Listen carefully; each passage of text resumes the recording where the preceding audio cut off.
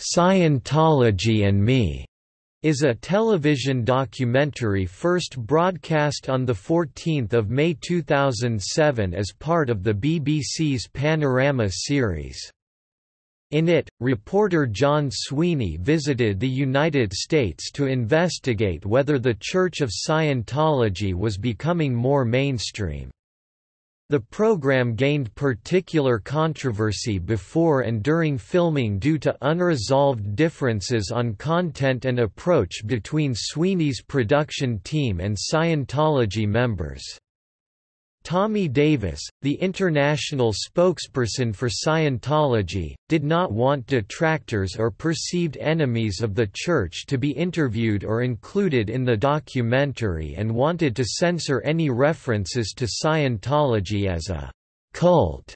The scale of the controversy intensified when the Church of Scientology released a 40-second clip of video footage showing a screaming argument between John Sweeney and Scientologist Tommy Davis over the way in which Sweeney was interviewing critics of Scientology. In the clip, Sweeney yells, "You were not there at the beginning of that interview. You were not there. You did not hear or record all the interview. You are quoting the second half of the interview, not the first half. You cannot assert what you're saying." At Davis in reference to an interview Sweeney recorded with Scientology critic Sean Lonsdale. Despite the Church of Scientology's lobbying British MPs to have the documentary scrapped, its first airing went ahead on 14 May. With a peak of 4.9 million viewers in the UK, the episode garnered the highest ratings for Panorama since September the previous year.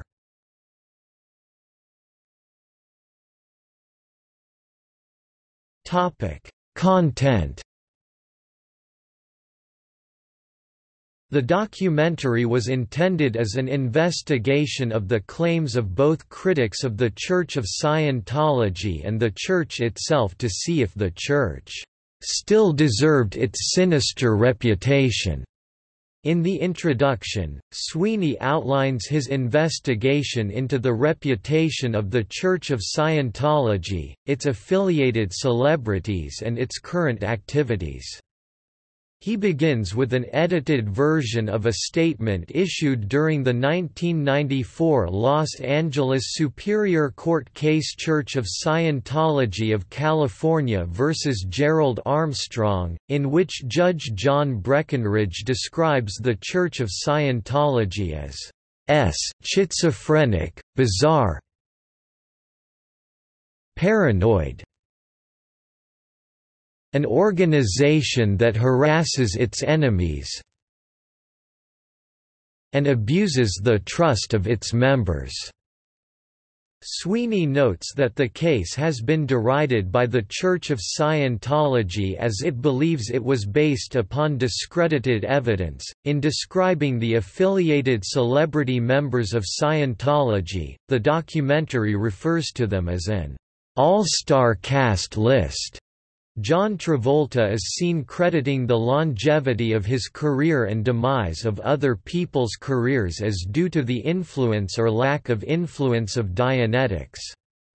The documentary moves onto an interview in which Sweeney talks with a mother, known as Sharon, who had been disconnected from her daughter after her daughter had taken a weekend away with other Scientologists and had read several books which she claimed had changed her life. Sweeney then explains the concept of a disconnection within the context of Scientology doctrine. To the Church, Sharon was a negative influence. Her daughter wrote to her cutting all ties. It's what Scientology call a disconnect. They say they bring families together and a disconnect is a rare last resort and a human right.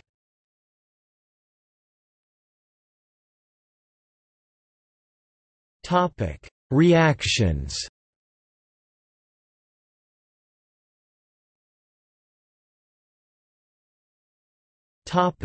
Outburst controversy.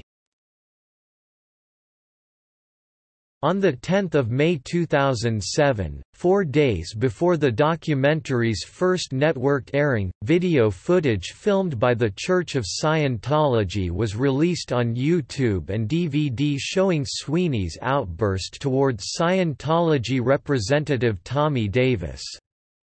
The Church of Scientology also presented the BBC with a set of 154 breaches of BBC guidelines which they claimed Sweeney and his team broke, though Sandy Smith, the programme's producer, responded that he head of current affairs, George Entwistle, has viewed all footage complained of and, with the exception of the point when Sweeney shouts, he found nothing that stood outside BBC guidelines.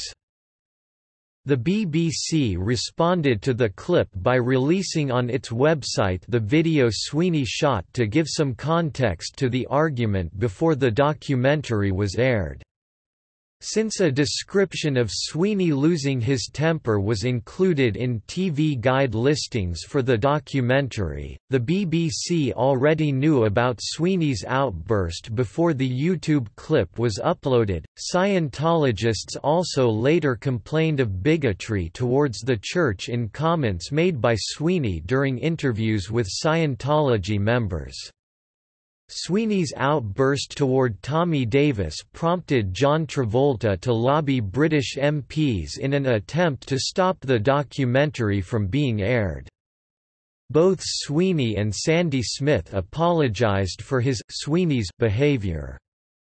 Sweeney stated that it was a byproduct of the hijacking of the Holocaust by the Scientology exhibition Psychiatry, an industry of death, which was where the outburst occurred, as well as attempts to control his mind. Sweeney said of the incident, "I apologized almost immediately. Tommy carried on as if nothing had happened, but meanwhile Scientology had rushed off copies of me losing it to my boss, my boss's boss and my boss's boss's boss, the Director General of the BBC." Later, he added, "I look like an exploding tomato and shout like a jet engine, and every time I see it, it makes me cringe." At the time the Church of Scientology posted its own material regarding the matter on the Internet, one of its spokesmen denied Sweeney's statement regarding a quick apology.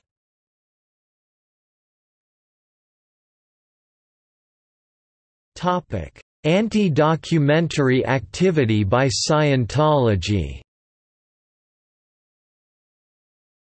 Sweeney said of Fair Gaming, "While making our BBC Panorama film, Scientology and Me, I have been shouted at, spied on, had my hotel invaded at midnight, denounced as a bigot by star Scientologists and been chased round the streets of Los Angeles by sinister strangers." Sweeney also claimed that his family and neighbors had been harassed by unidentified strangers back in the UK, including an intruder at his wedding who fled when confronted. Former high-ranking Scientologist and spokesperson Mike Rinder claimed David Miscavige was unhappy with the church's handling of the documentary, and punished Rinder by exiling him to the United Kingdom to dig ditches. As a result, he left the church in 2007. In 2009, he has subsequently spoken out against the church, and now said he lied to Sweeney during the interviewing to defend the church. On 28 September 2010, Rinder and Amy Scobie were featured on The Secrets of Scientology, a follow-up to the 2007 broadcast. Rinder revealed that Sweeney was correct. Scientology was following Sweeney's activities for the 2007 report.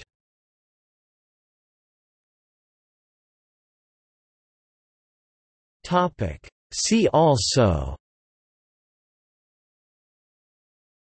The Secrets of Scientology, Sean Lonsdale.